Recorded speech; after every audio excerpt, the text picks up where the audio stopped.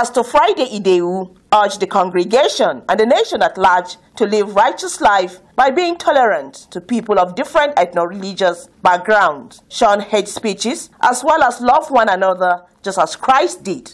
Nigeria can return back to God and pull down hatred, and pull down hate speech, and pull down evil, and stop fighting one another.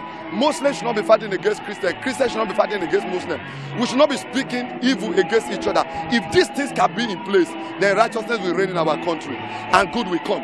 In his sermon read from the book of Matthew chapter 10 verses 1 and John 10 verses 30 to 45, admonished the congregation to practice cleanliness, which according to him is next to godliness, in order to end all manners of sicknesses, diseases, as well as sins amongst many, in order to stop habit that is not of God.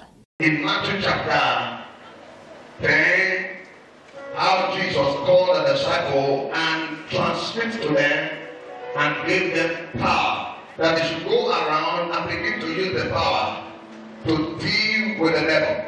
There were also prayers for the growth and development of the nation and the future generation.